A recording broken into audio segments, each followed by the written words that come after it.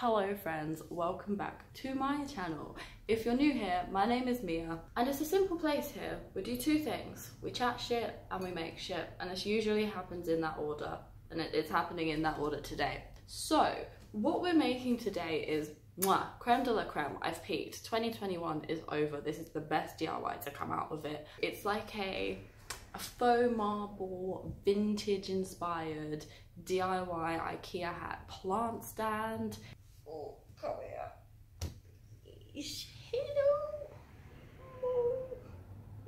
Maybe.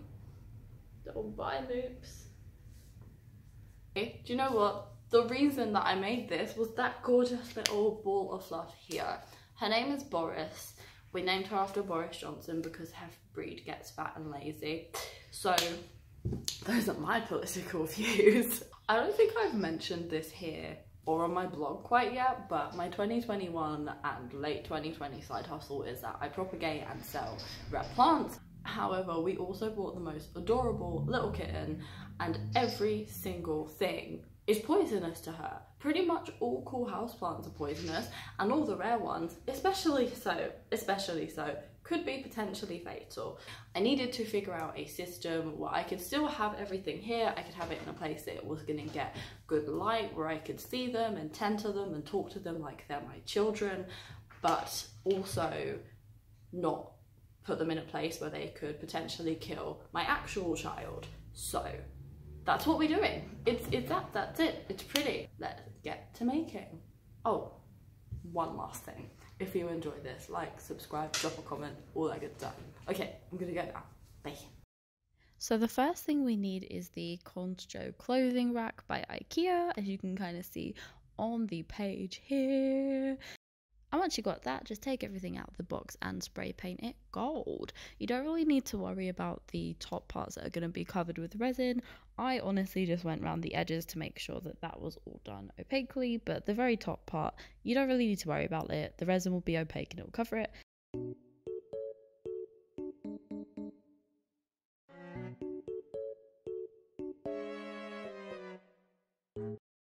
Okay, the next part could probably use some explaining. What we're going to be doing next is pouring resin onto the shelving panels to give them that faux marble look. We're going to be using something called the dirty pour method, which is not as exciting as it sounds, to be honest, but it does make for some beautiful results. What you need for a successful dirty pour: acrylic paints in the colours of your choice. I used a dark green and cream, plastic cups, spray paint in both gold and white, a resin kit. Oh, and this wasn't pictured, but I did also use some gold alcohol ink. And what you need to do. So for prep, pop 4 cups underneath your shelf panel so they're elevated from the floor. In the video, you can see that I taped the sides of each shelf. Honestly, don't bother with this. That's really what caused the drips on my shelving unit. Letting the resin run down the sides evenly is fine and will honestly look neater. I was testing the idea. It didn't work. Don't be me. After you're all set up, mix up 2 plastic cups worth of resin according to your kit's specifications. Mine was an equal parts ratio. Basic resin safety tips here, guys. Wear gloves and, if possible, mix it outside and wear a mask. Resin fumes are bad for the lungs. Now, once you've got some of the good stuff mixed up, scoop a small amount of acrylic paint into each cup, 1 cup having green and 1 cup having cream. The ideal ratio for this is 1 part paint to 10 parts resin, according to the internet anyway, but I just eyeball it. Less is definitely more here though, as too much paint will leave you with paint clumps. Now, this is where the dirty pour technique comes into play. What we need to do is add contrasting colour into your resin mix, but we need to make sure that the colour stays separate. The way we achieve this is that we use a different medium that won't immediately blend in. It's kind of like adding oil to water. So spray paint and alcohol ink will fit this build perfectly. After trying this a few times, the method that I found worked best for me was actually just like spraying white and gold paint directly into my resin mix. At first, you can kind of see on camera, I was spraying into a cup and then pouring it in. Honestly, that was just a waste of time.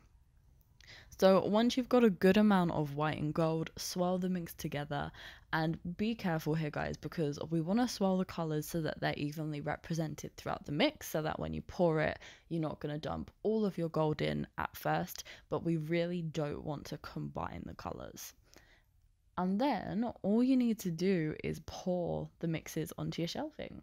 For a natural marble-like flow, I poured in a fluid, kind of wavy line across each shelf, and then I went in with the opposite resin color next to it. As you can see, as the resin levels, all of the colors spread out in a really natural but stunning way. It's very easy and intuitive. Honestly, it's pretty much impossible to go wrong with. So once you've got a finish that you like, just leave it to dry for 12 to 24 hours.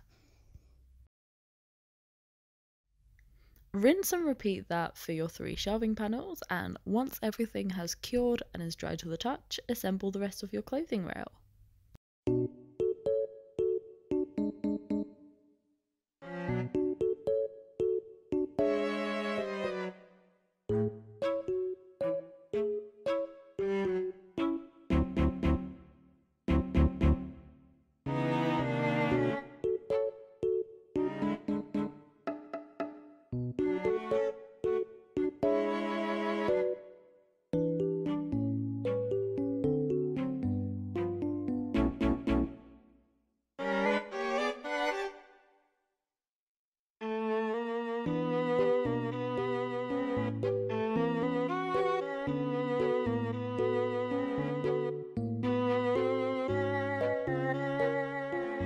Woo!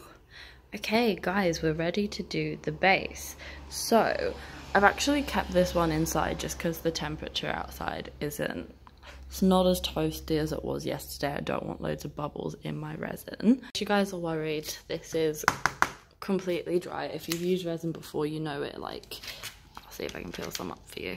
I peeled most of it off already, but it literally is like a tacky plasticky finish, so this is totally dry, don't worry about it. I'm not expecting it to drip at all. The only reason that I've got so much covering is because I really don't want it to. But yeah, there's, you know, a little bit of a gap between there, so even though the bottom is pretty secure, it potentially could have a couple of spills, which is why I've made sure to have a ton of protection on the floor. Anyways, you guys already know the method, you already know all about the dirty pour, so I'm just gonna let you watch this without chatting too much shit. It's a rarity, but the day is here.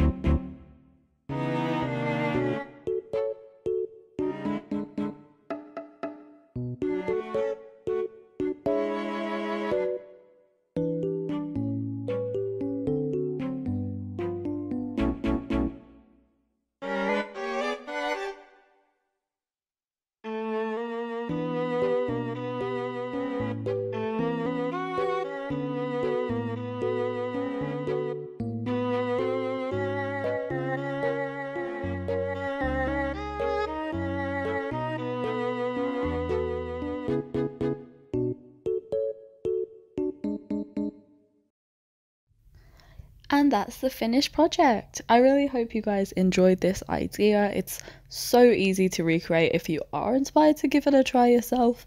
If you enjoyed this video, make sure you like, subscribe, drop a comment, all that good stuff. And yeah, that's it. Have a good day, guys.